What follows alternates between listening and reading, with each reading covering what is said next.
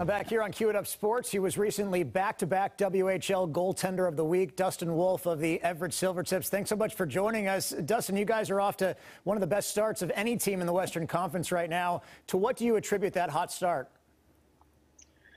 Yeah, I mean, obviously it was a pretty long break, over a year for a lot of guys, getting to play. And, I think everybody just wanted to come back and, just get back to playing the sport they love and, get back in that win column. So I think we had a really, really solid start and hopefully finish this year out strong. You signed with the Calgary Flames organization last year.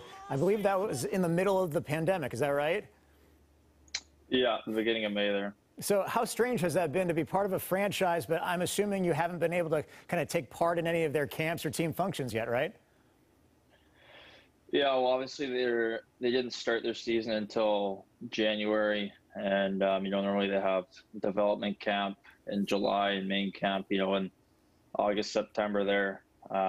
So obviously wasn't in any of that. I was lucky enough to play some games in the minor leagues with their affiliate Stockton, and they're actually relocated in Calgary just for the season in terms of just being able to call players up. So I was fortunate enough to get a couple of games in there and really get my season started a little bit earlier than some other guys. And a very interesting last few months, and it's gone by pretty quick, but very fortunate to be in that position.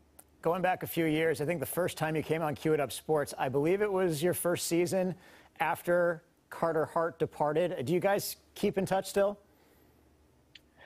Yeah, here and there. I mean, he's doing his thing over there in Philly, and it's awesome to see. He had a lot of success the last couple of years, and he's had a little bit of struggles this past season. But I know he's a very strong mental person, and he's going to get through it and come back stronger than ever. So, I sent him a text a couple weeks ago just to keep chugging and get through what he's going through right now, and he's going to be just as good as he was, if not better. I love hearing that it's a two-way street, because I was going to ask you if he's given you any good advice since then. Here you are giving him encouragement while he's struggling a bit at the NHL level. Yeah, no, it's good to have that sort of feedback, coming from him. And in my position, it's he did a lot for me in my first year, so. It's, like you said, a two-way street, and happy to have that guy in my back pocket. Well, there's a good chance that one day you might be playing inside the new Seattle arena against the Seattle Kraken. Have you thought about what that would all be like? No, I haven't looked that too far forward yet, but, it'd be pretty exciting for sure. I'm really looking forward to the opportunity I have with Calgary, and, just looking for the next couple of years. And obviously, the Kraken's going to be a pretty unique and amazing franchise to come out of Seattle. So it's going to be pretty fun to not only see from my perspective, but hopefully be able to play it at some point as well. Oh, we wish you the best of luck. Silvertips goalie Dustin Wolf, thanks so much for joining us, and we will see you down the road.